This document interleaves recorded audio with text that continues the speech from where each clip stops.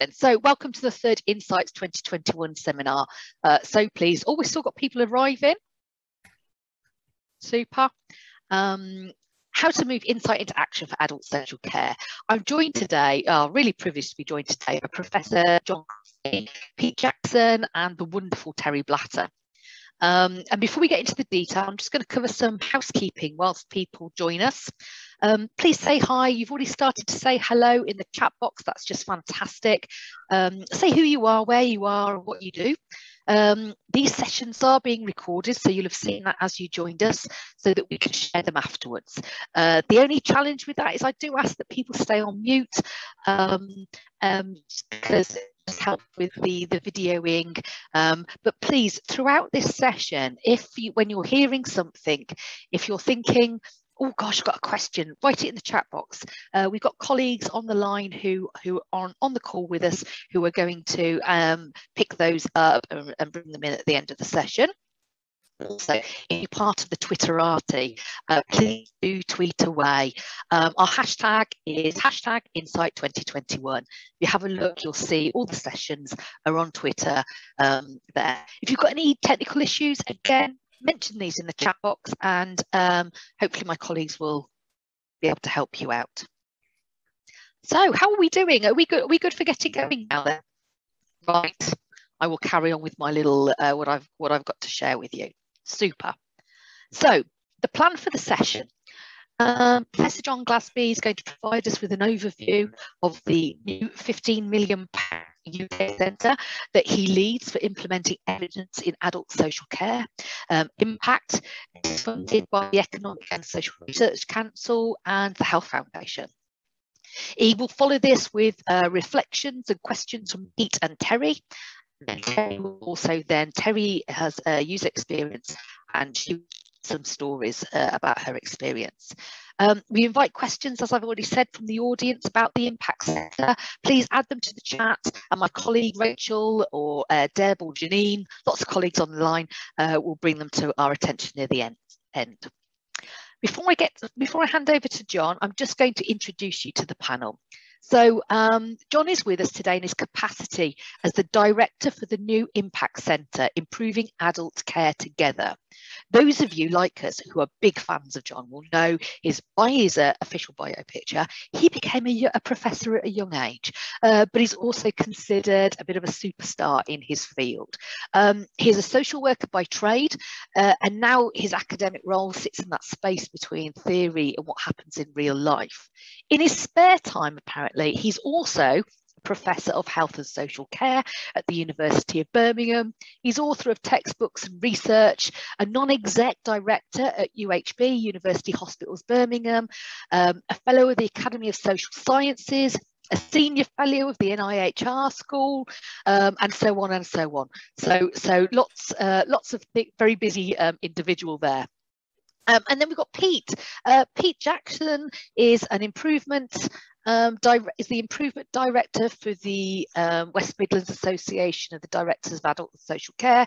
He specialises in sector-led improvement, adult social care, community development, social media, sector engagement and diversity. We're also joined by Terry Blatter.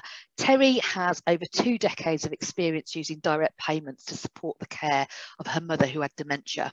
Terry's been invited by Jon today to give her views as a layperson, having previously participated in a research project for the University of Birmingham. But first of all, before I go any further, I'm going to do a cheeky shout out to Terry's daughter, Zoe Carcienti. I do hope I got that right. Zoe has recently completed her training to be a nurse and was one of those third-year students who was given temporary registration so she could support COVID in her hospital. Welcome, Zoe. Thank you for joining us today, and your colleagues for everything you did for us all over the last 18 months.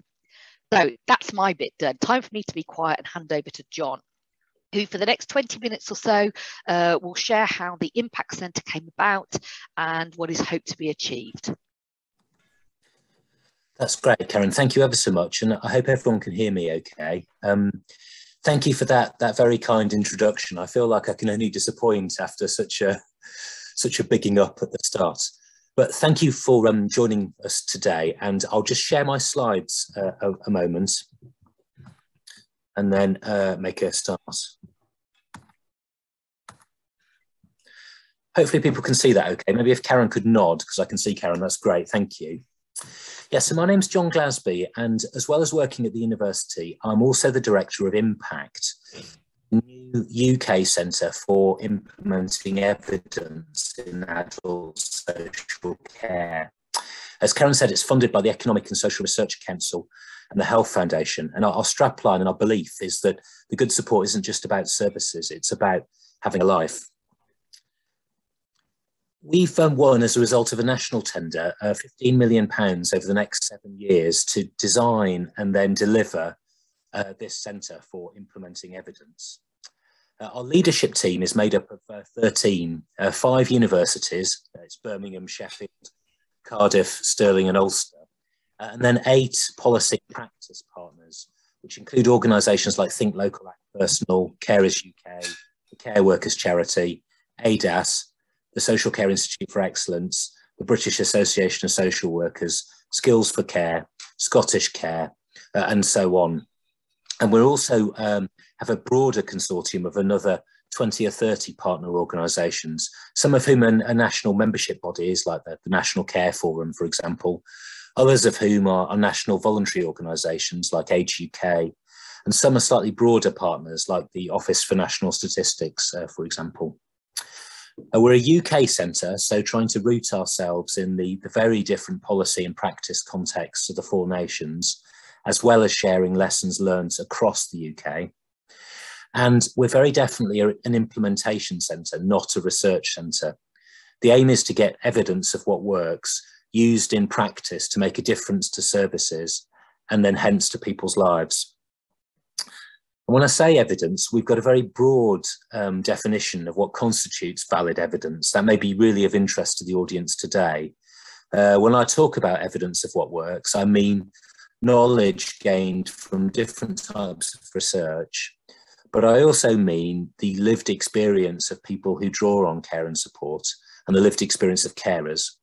And I mean the practice knowledge of social care staff. And we think that those 3 ways of knowing the world, evidence, research evidence, lived experience, and practice knowledge, are all important in their own right. And we think that you need to bring them with you together to triangulate, but then also to work with as you bring people together from different parts of the social care system to work on common challenges and hopefully on common solutions. And we've received a very strong steer from across the sector that the models of delivery we develop have to be really embedded in the realities of local practice and the realities of people's lives, whilst also trying to find ways to take that learning and to share it and to scale it and to get it embedded in national policy and practice. Our aims are on the slide here. It's about more widespread use of evidence. It's about building capacity in the workforce. It's about more sustainable and more productive relationships between different stakeholders as we co-create change. And in the process, we also hope to understand more about the nature of implementation in adult social care, what helps and what hinders. And we've been commissioned with 3 phases of development. From about June till end of October, effectively, we have a co-design phase where we're consulting with the sector in all its diversity and across all 4 nations as to how the centre should go about prioritising its work, what exactly it should do, and how that should fit alongside what already exists and what sometimes already works well in different parts of the UK. We then have an establishment phase for 12 years. So I've just got Karen raise her hand there. So. Yeah, sorry, John, I didn't want to interrupt you, but the sound quality is not great. So I'm not sure if you turned your camera off, that might just help with the bandwidth. Thank you. Sorry to have interrupted your flow there. No, thank you very much. Let me try again. Is that better, Karen? I think so, yes. Fingers crossed, I'll keep going, and please say if it doesn't work. So yes, we then have an establishment phase in 2022 when we're getting up and running. But we want that to be a really active, delivery-orientated phase where, alongside establishing the centre, we're also testing our proposed delivery models in practice so that we learn by doing as we go along. And then we have a 5-year delivery period from 2023 with a longer term aspiration that either the centre or some of its models and functions become core features of the social care landscape going forwards. Just really briefly, during that co-design phase, we've been meeting with different stakeholders and organisations across the UK, about 100 so far, to have these discussions one-on-one, either with individuals or with leadership teams. We've got an online survey, which takes about 10 minutes to fill out and is really helping to shape our work programme. That actually closes on Friday, so if people are still interested today, there is scope to complete that survey still. And we've had about 2,000 responses so far from across the UK, and a significant proportion of those people use services themselves or are carers or are frontline practitioners. We have 5 impact assemblies, 1 each in Wales, Northern Ireland and Scotland, and 2 in England. And each of those is made up of about 30 people, people who use services, carers, practitioners, providers, commissioners, researchers and others, working together to help shape Impact's work and its plans. And then we have a lived experience engagement lead who is working with user and carer-led organisations and with community organisations that work with people whose voices are seldom heard across the UK to promote Impact and the survey and our assemblies to those organisations, but also to involve them in shaping the principles and the structures that we have for co-production throughout the life of the centre. And there's some more information on the centre and how to get involved and how to sign up via the web address on the slide. Really briefly, we're likely to suggest 4 main delivery models. And I'll just describe these really briefly before handing over to Pete and to Terry. But for more strategic long-term issues, we're suggesting a series of demonstrator sites where a pair of coaches, perhaps somebody with experience of managing strategic change and someone with experience of drawing on care and support, work together to facilitate an evidence-informed change project at local level. In the process, they would also support that local system to carry out an evaluation of what's possible to achieve or not by working in this way, and identifying some of the barriers and success factors. So we'd be helping to build capacity by supporting others to evaluate rather than doing it for them. Those coaches as well, crucially, would work with national policy and practice partners to embed the lessons from that local work. So if a topic was, let's say, how do you support people with learning disabilities and autism to come out of long stay hospital and lead more ordinary lives in the community, that might be really amenable to one of those impact demonstrators. And our coaches would be leading that work at local level, supporting a local evaluation. But then the product might be a change in the way that the CQC registers and inspects long stay hospitals, or perhaps a change in the social work curriculum so we educate practitioners differently in future. Or it could be a new service design that's pioneered by one of our third sector partners and then invested in by some of our commissioners. Or it could be a combination of those things so that we're taking the work that we do in the realities of local practice, but scaling it up by trying to embed it in national policy and practice more generally. The second model we've called impact networks, and these are really used with a carers organisation in Sweden that we're working with, and they're for more short-term, intensive, practical problem solving. And in a country like the UK, you might create 10 or 12 networks across the country, all working on the same issue in their local area. They'd be made up of users, carers, practitioners and managers who'd meet together for a 6-month period. They'd get some stimulus material from us at the start to summarise the evidence and to start them off. And then there'd be quite a structured process of feeding back after each meeting in terms of what they've talked about, what they've done, what impact it's had, what barriers they've faced and how they've got around them, and what the longer term outcomes have been. And all that material is summarised and then sent back out to all of the networks before the next meeting. So again, you have these very local action-orientated groups doing stuff on the ground, but with a scope, an interplay between the local and the national. For issues where we're responding more to the immediate needs of the field, we have what we're calling impact facilitators, who would be brokers, if you like, placed in a local organisation. So if a topic was improving support for carers at end of life, we might employ a facilitator to work in with the hospice movement, say, to be delivering that project on the ground. And then we'd also have a service which we're calling Ask Impact, which is really the website and makes available all the materials in very accessible ways. But there's also scope for people to email in with key questions or challenges or dilemmas they're facing.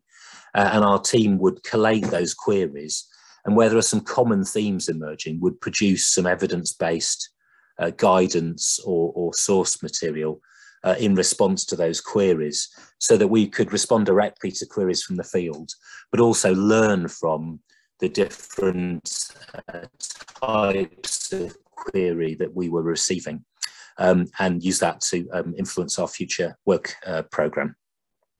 It's also been said, actually, as a byproduct, that some of the service users and carers who are working with us find it really difficult to know what good looks like, because a lot of the available evidence and other material isn't available to them in accessible forms. It might be behind a paywall, or it may not be written in a way that's very accessible. So actually, if that material could be available really, really accessibly, could it also, as a byproduct, help users and carers who want to challenge local services and hold them to account by helping them to raise their awareness and understanding of what the evidence suggests is best practice, and what might help to improve local services. And then with all those models, we'd have a really strong emphasis on scaling and sharing, whether that's via learning networks, web resources, professional guidance, links into further and higher education, and so on. So in a moment, I will stop sharing my screen, and I'll put maybe the how to get involved section of the website in the chat so that people have it. But this effectively is the website. People can register their details there to get further information.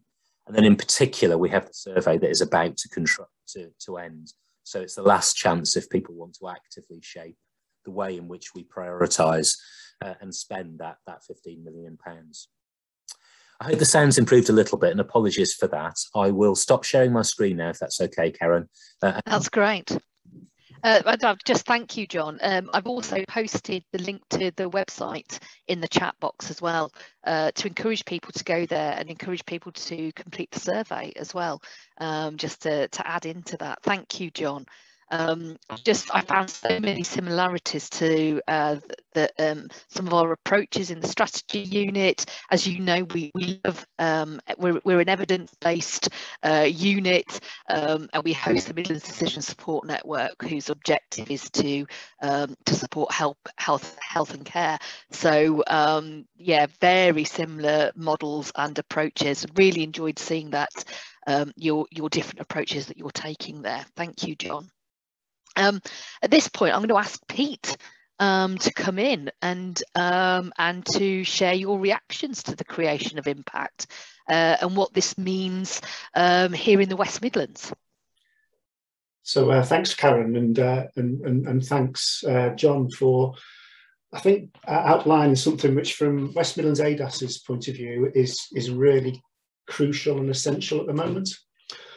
Just first of all, let me explain a bit about West Midlands ADASS. So we represent the 14 directors of adult social services in the West Midlands, 14 councils, and obviously part of a national organisation which predominantly supports those directors in terms of their personal development, but acts as a sort of lobbying organisation as well on behalf of local government and the sector.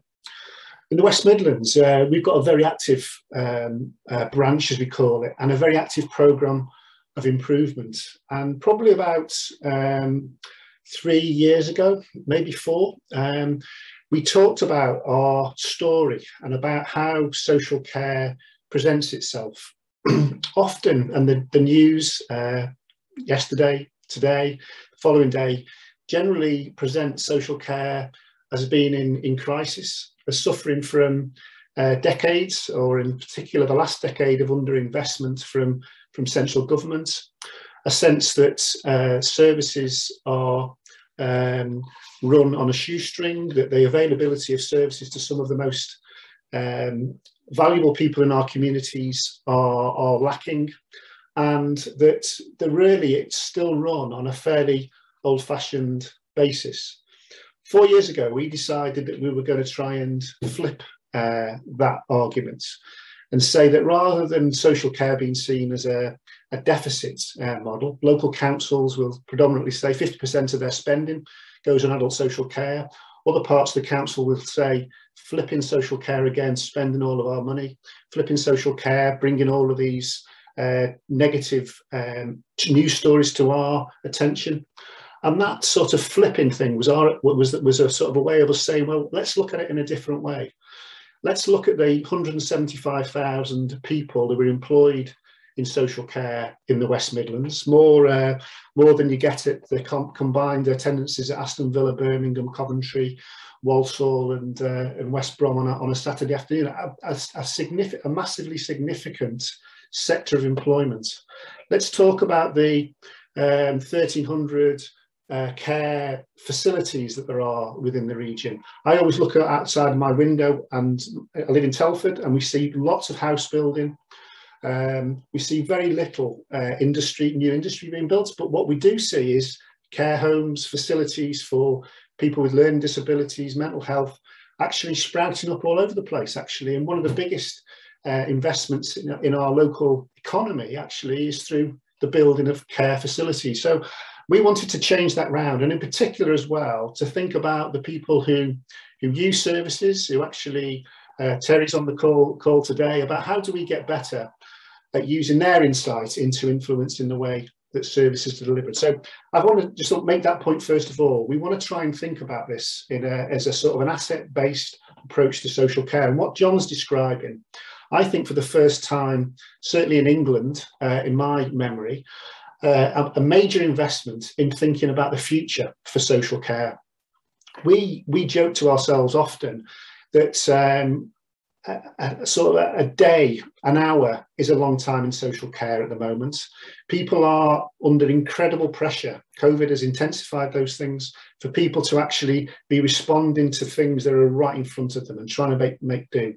Very little investment in forward planning, very, very little investment in thinking about 1, 2, 5, 10, 15 years. And when we do look at 15 years ahead and we look about the impact of an aging population, people with living longer lives, more complex needs, we think the investment in the future is really essential. So John and the Insight and the Impact Project, I think, are a real feather in the cap, not only for the West Midlands for social care, but for the country. And we'd like to, through West Midlands ADASS, continue to work with John and others who are on this call. It's great as well, Karen, to see such a variety of people on the call. I recognise some names, I recognise, but there's lots of people that I don't. And I think what we're trying to do with it within ADASS is think about insight, which is the theme of the conversation, in sort of 3 ways.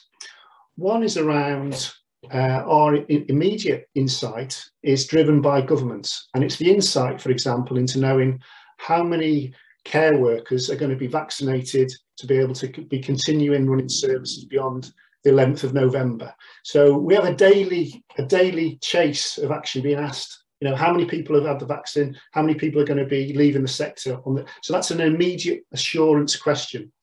The second one is, how do we use our data for improvement? How do we measure who's doing well and who's doing not so well? And actually, we've developed within the region a sort of a knowledge hub that we're using increasingly actively to sort of draw out from the massive amount of data which is available for social care. We sometimes describe it as sort of infobesity. We're drowning in it. It's very unhealthy, the amount of information that we've got that we find really difficult to do anything with. So increasingly thinking about how we using that data for insight to actually help us improve our services. And then finally, why I think this is really exciting is, like, You're also using that data for innovation. And I think this is where Jon's work and the work of Peter Spilsbury and the Decision Support Unit comes in, because it's all about us starting to get better in social care at modelling, about thinking about what impact investment in one area will have on another, unintended consequences, or what actually works. And social care hasn't got a strong evidence base, I would argue, partly because we're always very defensive about our data. We always say it's out of date. We always say it's measuring the wrong things. We always say it's set from a central government point of view, and therefore doesn't measure the impact that we're having on our communities and our localities.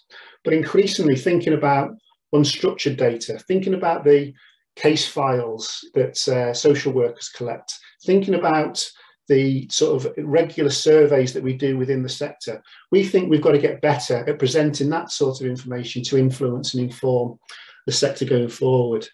We also think, and this is recognising the work that people like Terry do, actually, it's also, you know, you gathering soft intelligence, we call it anecdote. We also call increasingly, how do we quantify our intuition? What are the things that our gut feelings of the people who've worked in the sector, who've experienced the sector, know from just witnessing what's going on? And we want to get better as a sector at presenting that information as credible and a force for good. And I think finally, what I want to say is that we're really pleased. There's some people on the call I know today from the National Institute for Health Research, and we have been working closely with them this last 6 months, thinking about how do we prepare social care, not only for building a research culture, which we think is really important for the region and for the country for social care, but also how do we use that for our improvements and our innovation, because we think those three things are all part of the same peas in the same pod. And actually, improvement to us is something which we will be measured on. The government will be quantifying who's doing better than others. And we want to use that challenge, if you like, to say, actually, we do need to be better at presenting evidence. So the work that Jon's doing, we are completely behind and see that as a real flagship for how we can all get better at research, but importantly for us, how we all get better at improvement in innovation. And that's, I think, the key messages from me from the session today, Karen. Thank you. Thank you, Pete. Just to say that infobesity has got the big thumbs up. People like that as a word. I might see that on Twitter later on, I'm thinking. And I'm struck, I'm an NHS person, and I'm struck with the similarities with the NHS of what you just described there. We're working in this together, aren't we? And really encouraged by that research culture. And some, yes, sorry, my sound isn't great. I'm not quite sure how to resolve some of that, but my apologies for that. Hopefully, it's not going to interfere with the next section. And I'm going to welcome Terry to the screen. Hi, Terry. Thank you. Let me know, Karen, if you would rather me turn the video off. I think I might be the one who needs to turn the video off. Or from a technical issue. Okay, no worries. So everybody, please, I'd like to introduce you to the wonderful Terry. Terry and I have got to know each other over the last week in prepping for this session, and I feel like I've got a new best friend. We've really enjoyed it, haven't we, Terry? But and what we've been doing is we've been talking about her experience as a carer and a user of direct payments. So, Terry, I'd just like to invite you to share with people some of your experiences, both the good and the bad. Because you were a trailblazer, weren't you, back in the day around using direct payments, because you had 2 decades of caring for your mum with dementia. And so I want to hand over to you now just to tell us a bit about that. Thank you, Karen. And I think I'm really going to miss you, and you'll have to call me tomorrow, otherwise I'm going to have withdrawal symptoms. We've had such fun and laughing, and you've been such a support after my real anxieties. And before I start, I just have to say that now, because of you, your fault, everybody knows that I'm the mother of Zoe. She will be so relieved that I'm dressed, because when I spoke to her earlier, she said, "You're not going to look like that, are you? With your father coming out of the bedroom with his dressing gown on, looking like a real carer," but all's okay. Before I start about my direct payments, am I allowed to ask John a question? Yeah. Yes, so you can. I've sort of almost answered it myself in a way, because on reading what the wonderful work that he's going to be doing, and also I do want to say that I really enjoyed listening to Pete just now, but I wanted to know why evidence from research has not been used previously. Why has this happened? Where does it all go to? And I almost answered my own question, because skimming through the rest of the presentations, not during speaking, this was last night, I saw that the very next presentation that's going on is actually about this question I've been asking, or that I wanted to ask John, about why evidence isn't used, because it's apparently shown that it takes 17 years for the implementation of evidence to be put into practice. That blew me away. Right. That's the question I wanted to ask him. But to go on and not to take up too much time about direct payments, can you hear me okay? Yeah, we can hear you loud and clear. Right. On my video okay? You're beautiful. Right, okay.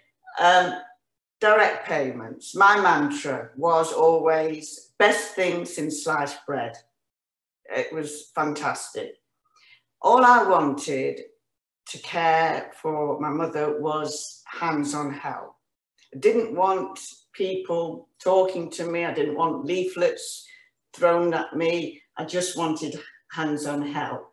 Direct payments gave me that. It gave me autonomy. It gave me the ability to do things the way that I felt was best for my mother. I'd had the experience of my maternal grandmother having Alzheimer's disease. And they were very difficult times, way back in the 1960s, 70s. Things were very different then. And it's too hard for me to reflect on those times. Therefore, for my mother, I wanted things different. I always said that I would look after her. And speaking of my mother, actually, it doesn't sound like this. When I speak of my grandmother, I'm emotionally charged, but not with my mother. I don't feel that emotional drain that I had when I think of and reflect on my grandmother and how care was for her. My mother was a lady, and she remained a lady to her death. And this was enabled by direct payments, by having the best of care. I was able to buy my own care. It was a huge learning curve. I think we've discussed this, Karen, over this support network you've sent me. And perfection didn't happen overnight. This isn't the forum, I think, although you might have wanted me to say about all the ups and downs, but I think this isn't the place for that. This is for another time. Call me back to speak about it, but not for now. It's enough to say that for 10 years, I had the best care ever. And I'm proud to say that not me running, but because of my carers, I had a model of excellence. But my experience will not suit one and all. I want to say also, I must put in here something about Birmingham training, learning and development. They, from Birmingham City Council, they were a huge support. And actually, I'm still being supported by them now because my husband has Lewy body dementia, and they're still in contact with me, and I'm well supported, which is fantastic.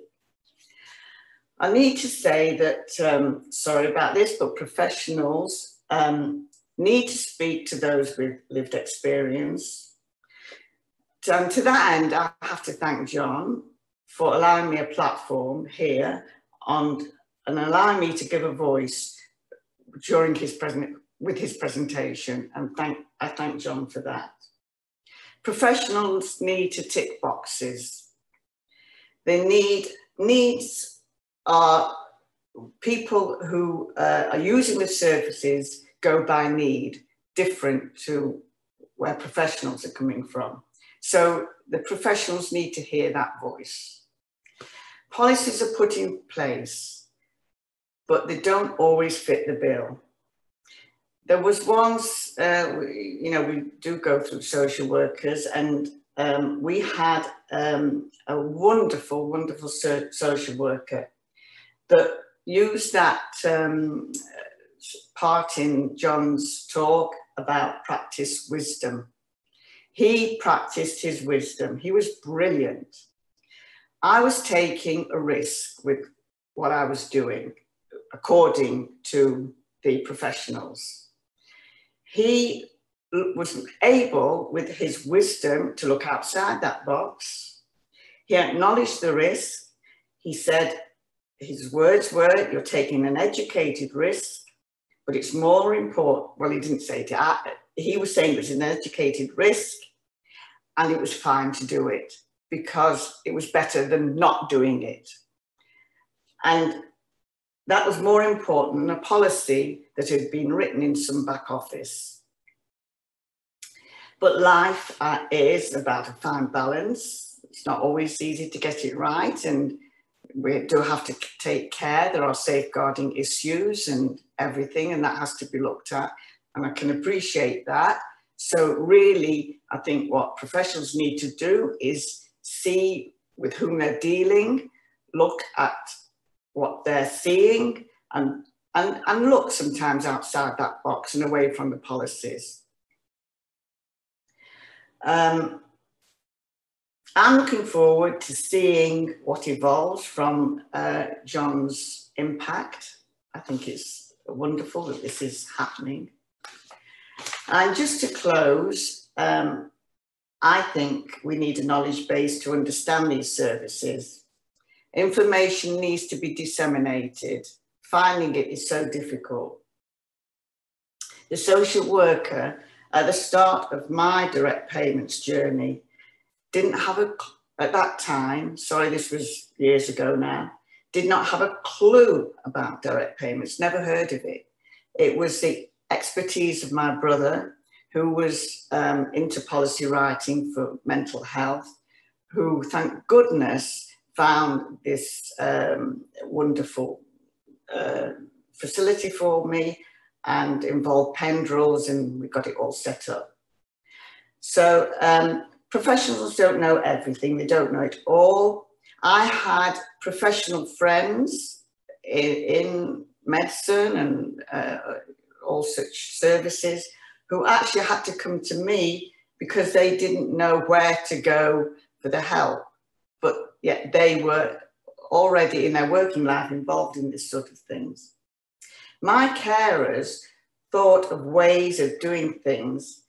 My background was in nursing, but I stood in awe of the expertise of the girls who helped me, just using their common sense. It's not all about, you know, education and academia. It's about knowing what to do and how to do it. And I think Jon may forgive me for mentioning one of his wonderful talks, which I heard many years ago, when he said he was in a crisis, he was at a loss and didn't know where to go. And his punchline was, he had written the book, Getting Out the Help. He'd written the book about it. But when he was in that mode, in that crisis, it didn't know at that point where to turn. He made it, he normalized everything. I thought that was very good.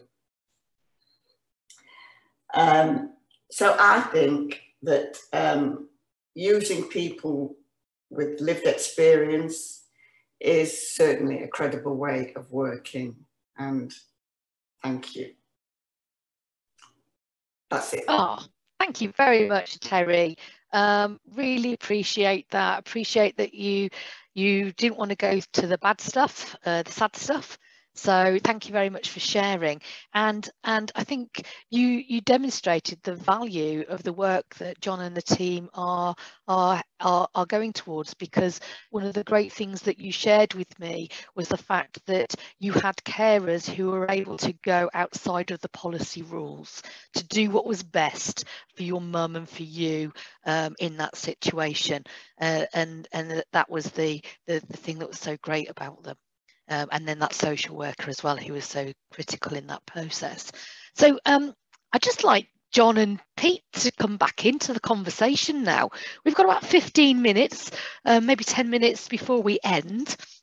And I just wondered how will impact use, we've got a great example there with Terry about using that lived experience for both good and the bad of the service.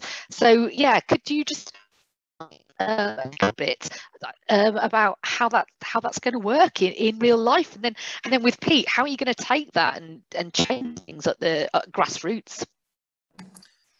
Yeah, thank you. I mean, thanks to Terry and to Pete. That was really moving, and thank you for all the kind things you said about me as our kind of lives have crossed over the years. Yes, we're trying to build lived experience into everything we do, into the staff team that we appoint, into the panels that appoint our staff, into the way we devise and prioritise our work programme, and into the delivery models that we use. And then we have people with lived experience and carers on our leadership team, and indeed on a co-production advisory group that will be supporting us in particular around our approach to co-production. And then we've also worked with our funders to make sure that they try to build lived experience into the advisory group and the management board that they report to, so that we have lived experience be built in at every level. I think a key contribution that the centre will make actually is in its definition of evidence. The notion of evidence as constituting different types of research, lived experience and practice knowledge, and then working with that in reality when we're trying to summarise the evidence and support its use in practice. Having a debate about the nature of evidence sounds like a kind of philosophical debate, but for me it's a really practical, really important issue, which asks whose voices do we value when we're having these discussions, who gets heard and who doesn't, and how do we work together given the different backgrounds that we have and the different parts of the system that we come from, to do some stuff together and to make a difference and to learn by doing as we go along. So the definition of evidence, although it sounds odd, actually it really drives some tangible, practical, values-based stuff, which is probably quite different to how some other sectors approach these kinds of things. Organisations like NICE, for example, have perhaps traditionally started in a slightly different place, although actually they're having loads of really creative conversations about these issues too, and thinking about these kind of matters as well. And I think it also comes down to some of what Pete was saying about celebrating the nature of social care. If you see social care as just being about services that we fund, and if you see it as a kind of a bare minimum that governments have to provide to meet public expectations, it can seem like a drain on our collective resources. But actually we think social care is a form of social and economic investment. It's about kind of creating the sorts of lives that we want to have together as a community and as a society. And it's about having a life. It's not just about services. So reframing social care in that kind of way, I think, shifts the nature of the debate in the way that Pete was mentioning. And that then it becomes much more about relationships, and that's about trust and reciprocity, and how we may not agree, but we can have honest and open conversations with each other about where we're coming from and about where next. So I think all those are part of that kind of response, Karen, if that's helpful. I don't know what Pete would say if that was similar. I think your broadening of the term evidence, actually, Jon, I think is really welcome. And I think the broadening of the term research by our colleagues at the NIHR is really helpful as well, of thinking about research not just being about research for research's sake, but research for improvement, research for innovation. And I think what strikes me about the nature of the people on the call, and looking at some of the comments in the chat, is that we all are accused of living in our own little silos, aren't we? That we're all accused of, we've all got our own niche contributions to make. What this, I think, broadcast starts to emphasise for the West Midlands, I think in particular, is that some of those silos are starting to be broken down, and some people are climbing over into other people's silos and starting to say, well, have you thought about it from their point of view? Have you thought about it from Terry's point of view? And I think that's all about us getting better at bringing together all of our collective resources, experience, knowledge, understanding, insight into what the future looks like. And I think, this is fantastic to start to think about, well, we're at the start of a journey with John with Impact, but actually there's a lot of things happening behind that as well that are all about us getting better at sharing our acronyms, at sharing our frustrations, at sharing our resources to think about how do we do this differently. And I think, I just think that is really exciting and something that's great to be part of. Thank you both. I know which society I want to be part of from what you're describing there. So can I invite some questions from the audience? I don't know if Rachel or Janine have been able to keep an eye on the chat and whether they can share some of the questions.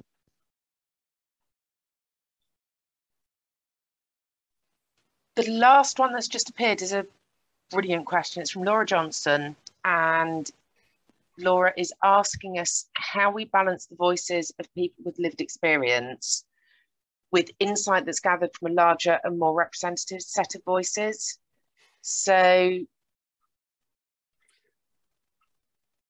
I'd actually disagree with Laura on this. Laura is saying that sometimes she finds people put more emphasis on hearing the voices of people with lived experience and less so on the insight that's been gathered in a more robust way. So I think by that she's saying a more qualified or a more quantitative way. I would say we're actually the other way around in health and social care. We put a lot more evidence on things that we can count than the stories that we hear. But I think that's a really interesting perspective to pick up and talk about.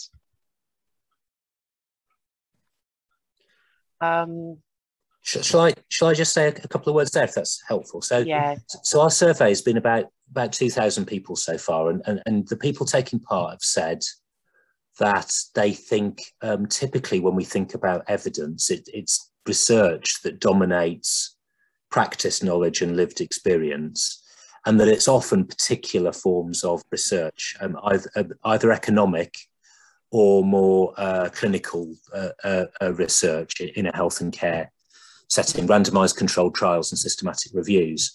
And that some of those are fantastic for answering particular kinds of question, but that it depends what you want to know as to how you go about answering the question. So I don't think there's a hierarchy of evidence out there. You just have different approaches that are better for different kinds of question. I know exactly what the question's about. I get slightly nervous about the use of the word representative, not in context, but often when I'm in face-to-face settings with a diverse audience, it can sometimes feel as if the person that is drawing on lived experience is being asked to not just talk about their own experience, but also to somehow represent other people with lived experience in a way that doesn't apply to other panel members.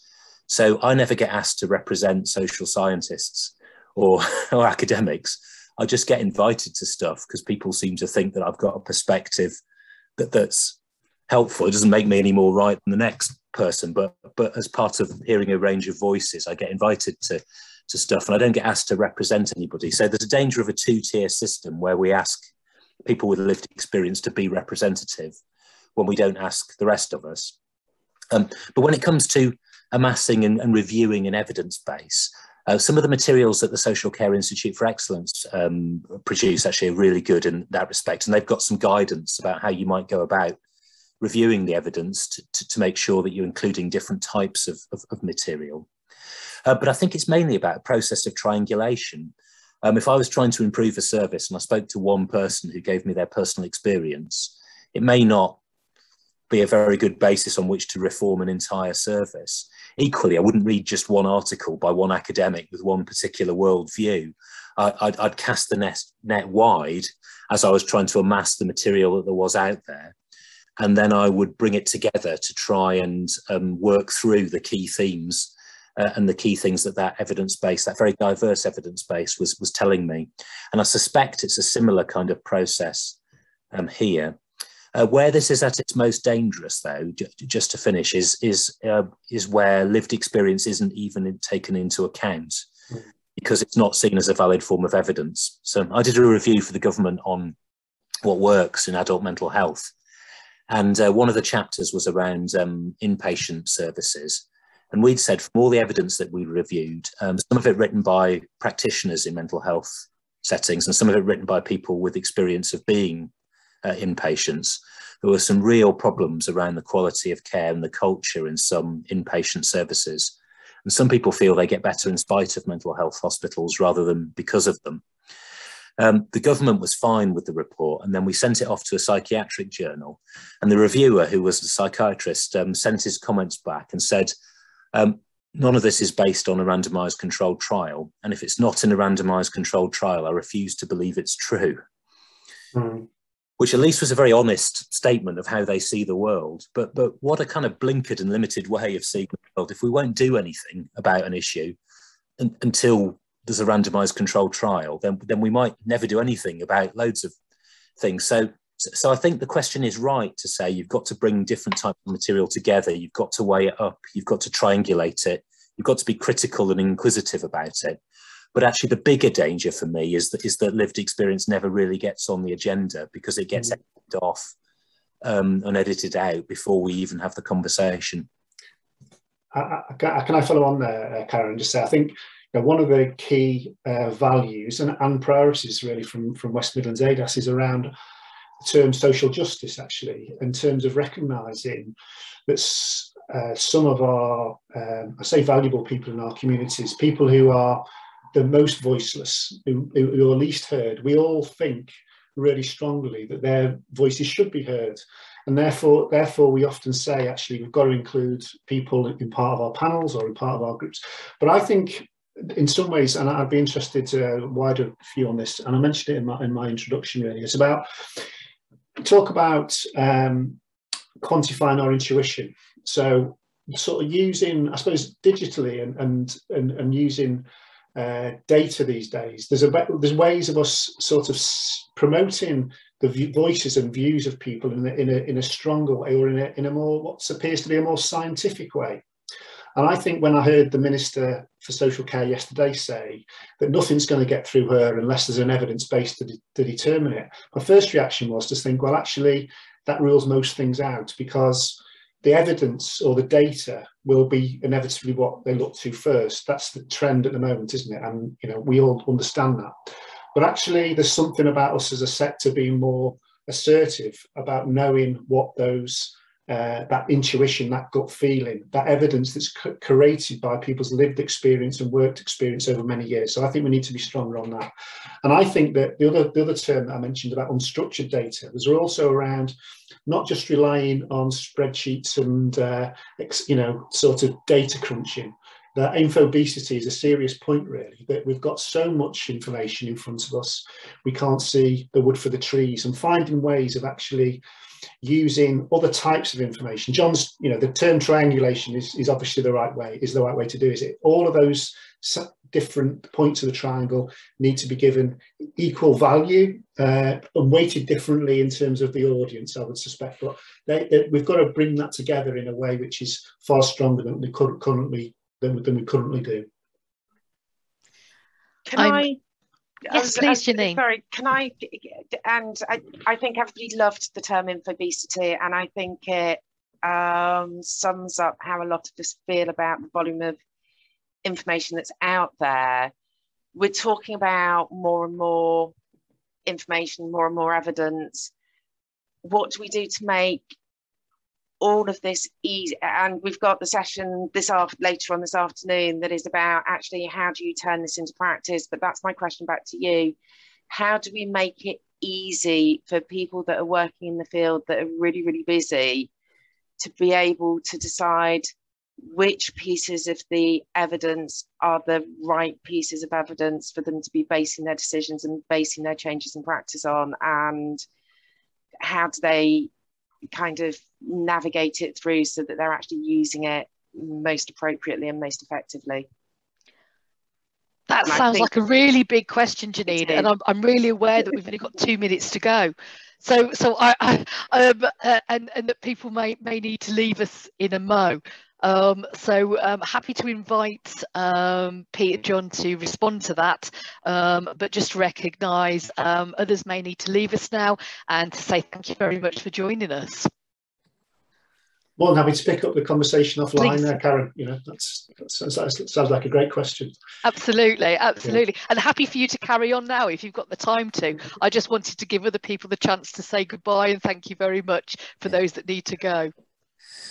Yeah, I might need to leave at past, Karen, but I mean, just really briefly, hopefully that's where something like impact can help. I mean, our view is you've got policy, which tells you what we ought to be doing. We've got evidence that tries to help us with, you know, what might work. But the bit that's always felt missing to me, and it's why some of the improvement work that Pete is doing is so important, is how do you actually do it? And how do you actually do it in practice? And how do you actually do it in practice in, I don't know, in the wrong part of Birmingham on a Friday afternoon when it's raining? You know, that level of detail. And part of what we've lost during austerity is a lot of the support that we had. That's happened a bit in the NHS, but it's happened loads in adult social care. So we know what we ought to be doing. Sometimes we know what we think might work. But actually, where do you get the support from to actually do it in practice? And some of our delivery models are really hands-on. They're embedded in local practice. They're about learning by doing and reflecting. They're about doing together. One of our stakeholders described it as rolling your sleeves up and getting your hands dirty, not just talking about it. That's what we want to do with the funding, and in the process we want to learn more about what helps and what hinders and what works in that kind of space. So there's a legacy that better answers the question in the longer term, if our funding or if our centre isn't around anymore after our 7 years. So that's what Impact's all about, really. How do you actually do it in practice? And let's do it together, and let's learn by doing and reflecting as we go. I think that's a really great point at that point for us all to say thank you to John, to Pete and to Terry for a really great session. And I don't know if you know how to use the old clap, but let's just show them a little bit of our love and thank you very much. So we just had the screen up there showing what's coming up next, and this will be going live on the website in the next day or two for people who want to watch it back. Thank you very much, everybody.